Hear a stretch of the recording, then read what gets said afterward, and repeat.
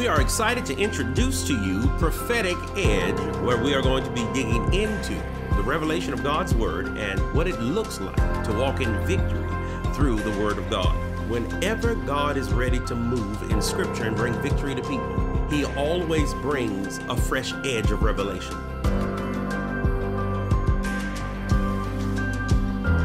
My friends, I am thrilled to be reconnecting with you on here. It is time for us to dig into some more understanding from the Scripture, revelation from the Lord, and just thoughts that God has given me over time. Whenever we're doing a podcast, we're always teaching on specific subjects, and we're going to continue that. But over this season, in the busyness of travel and the building of ministry, it's been a little while since we've done an update. So I just want to bring you some notes from my journal, some key things that God has been speaking to me that have fed my spirit and kept me moving and caused me to understand that we have overcoming life. And so I want to drop with you the first word that God woke me up one night and said to me that just blew my mind. I don't know if you're ready, but here's the first thing God said to me. Joy needs a victim. I mean, really? Come on, think about that. I said, Lord, what are you saying to me? What do you mean that joy needs a victim? He says, just like somebody who would suddenly be taken by surprise, taken unaware, caught by someone who's not expected, like you would walk into your house in the middle of the night and be surprised. He said, joy needs to surprise you, overtake you, overwhelm you. Joy is looking for a victim. Now, you might not like that term. You can put it any way you want to, but it brought my spirit into such just hilarity. I began to laugh on the couch. I began to laugh out loud. And the Lord said, joy is always looking for someone to surprise, to overtake. Joy. Joy is a spiritual weapon. Joy is the strength of God. Joy is the power to overcome. Joy is looking for you. Now, what do you do when joy is looking for you? You have to let yourself be found. David said it like this: why so downcast, O my soul? Put your hope in God. Every now and then you need to let joy just take you, just grab you, just leap on you, just find a way into your house, into your life. Because right now the world is being overwhelmed with sorrows and sadness and news and trouble. Economies are shaking. Politicians are doing what politicians do. Information is being bandied about incorrectly or correctly that's causing people to lose hope. We're watching people we trusted in ministry fall to the right and to the left. We've got jobs that may be secure and tomorrow they may not. We have programs that are in place that might disappear, and the whole world is wondering what's next. I know what's next. The Lord is on your side. Oh, lift up your head, O ye gates, and be ye lifted up, ye everlasting doors, and the King of glory will come in. Who is the King of glory? The Lord, strong and mighty. You've got to remember your joy. If you can't find it, stir it up.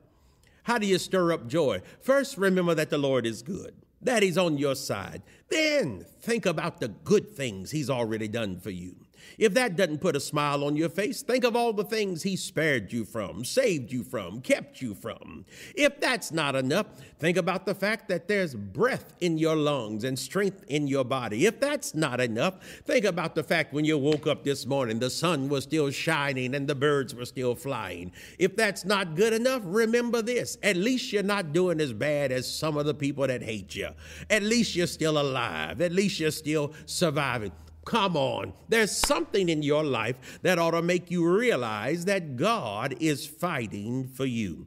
Joy is calling you. Joy is reminding you. When you can't find a reason, the Bible says when you run out of joy, leap for it. Dance for it.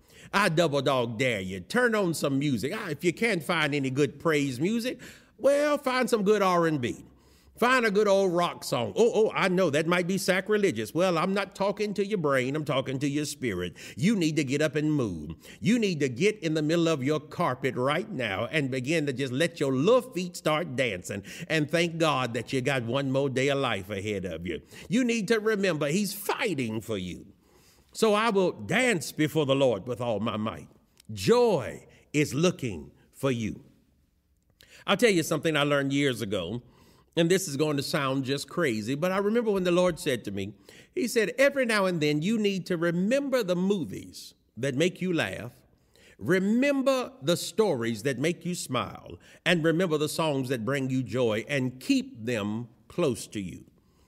So yes, I pray in the Spirit all the time. Yes, I love to read the Word out loud, but every now and then, I love to go find me one of those old Robin Williams movies. I'll find something with Billy Crystal, find me something with a clip of Chris Rock. I find me something and just laugh myself out loud. I find something where Eddie Murphy is talking and I just laugh. Oh, they might not be your favorites. Well, you ought to have your own. You ought to have somebody that makes you smile, and I laugh for no other reason than I'm alive.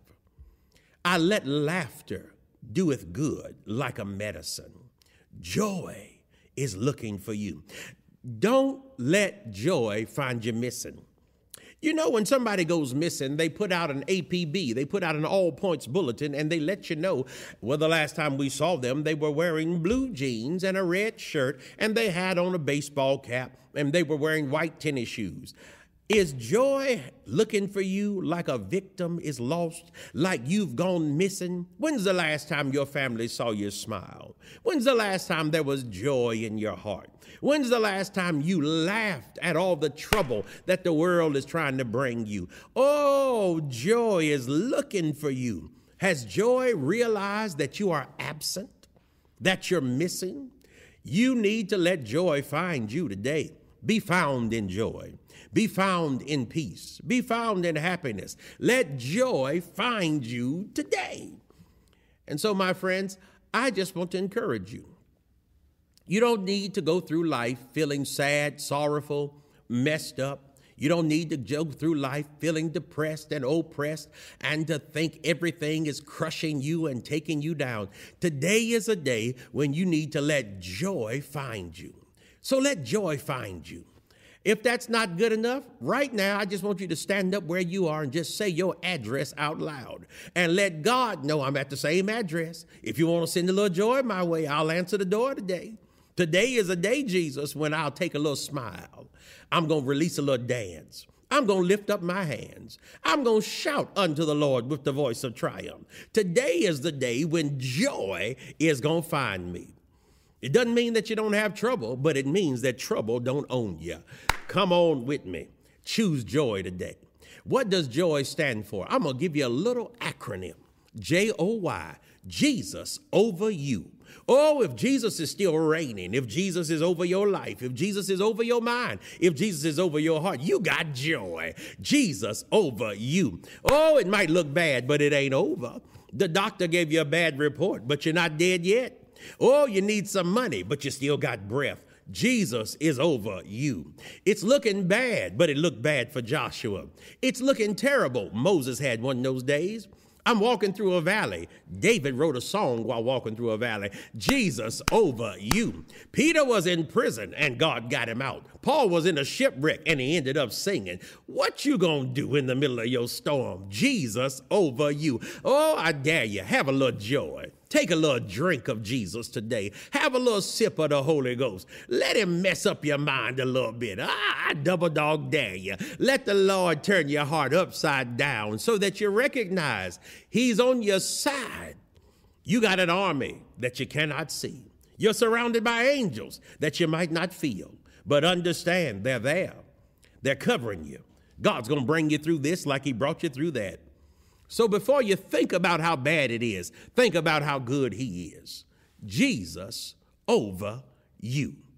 My friends, be blessed this day. Be encouraged. And remember, from the notes of the journal, the Lord is speaking life to you. We're just sharing notes.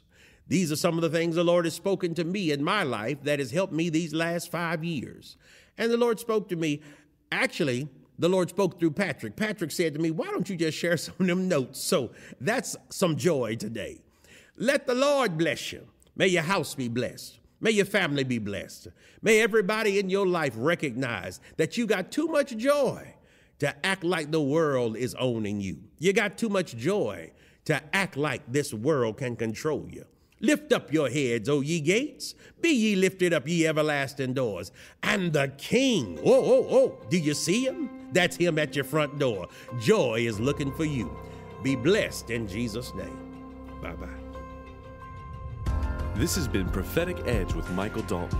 If this episode has blessed you, please consider sharing it with someone. For more information, ministry dates, and to sow into the ministry, please visit yes-ministries.com.